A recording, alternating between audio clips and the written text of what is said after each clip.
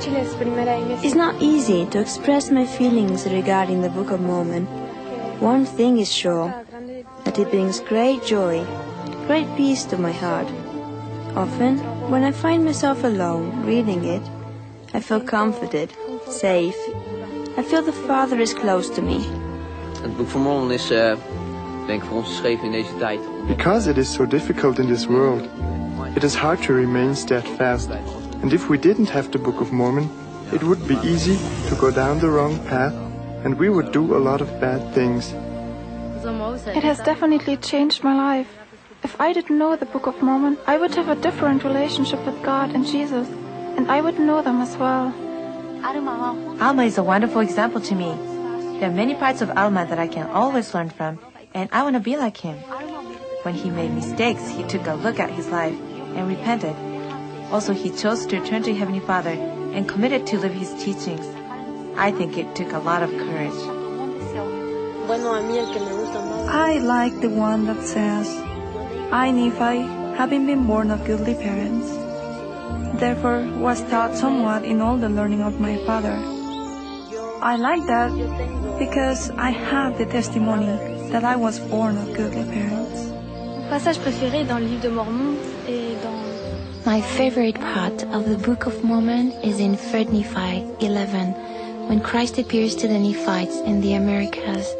I love that chapter for all the teachings Christ gives to the people, and especially when he teaches the children, takes them one by one and blesses them. Even though Nephi was one of the youngest, he could guide his brothers through his example.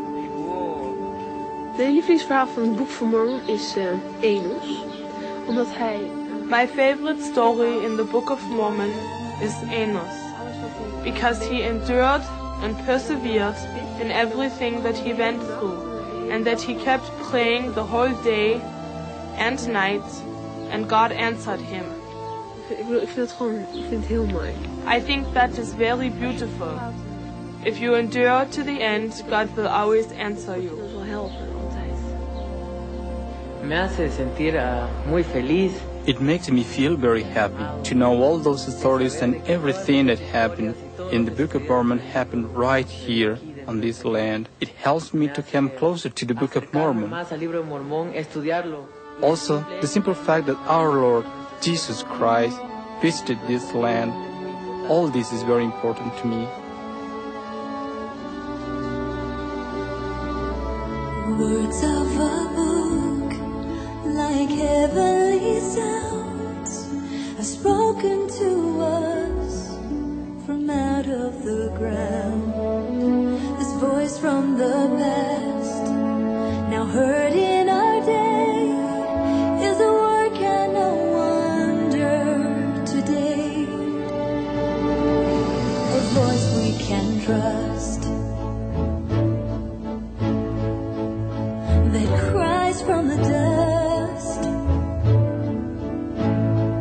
and it's speaking to us in our day when people hunger, for our time when good men wander.